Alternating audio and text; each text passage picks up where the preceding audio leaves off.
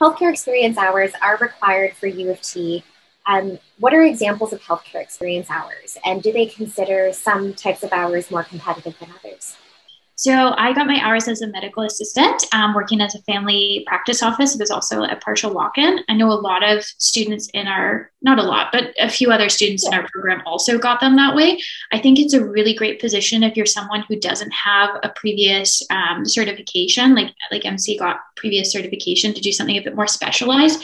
So if you don't, I think medical assistant is a great option. I also got exposed to a lot of different, I got exposed to primary medicine, but I got exposed to specialties because I was coordinating referrals. And so I learned quite a bit of just about how the medical system works, which I think is really important when you're going through an accelerated program. If you've never been introduced to the medical system in Canada, I would suggest doing something where you get exposed to that. Mind you, you can do something that's a little bit more indirect, such as clinical research, and you may still be interacting with patients as well. So there's a very wide spectrum, but I think MC touched on this before, that direct patient interaction is, I think, key. Like, that's gold if you can get it, but sometimes it's not always possible. So whatever you have to get is great. And if you're ever confused, I've had a lot of students message me, does this count? Does this count? Message the admissions committee. They're super great at responding really quick, and they'll give you information regarding that. And then you won't have to worry or do it and then find out it doesn't count. So you can always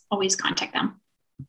Kind of what you're saying, like about the indirect patient care. Like, I know sometimes people message me and they're like, oh, I got like a volunteer position doing this. Do you think that's enough for me to get in? And like, I always say, like, it's not one element in your application. Like, yes, maybe a direct position will have more value per se, but at the same time, what else can you offer? And like, if you did other things in your life, like, do talk about that, because again, that will raise you up and separate you from everyone else. So it's not only about the job that you hold or volunteer position that you have.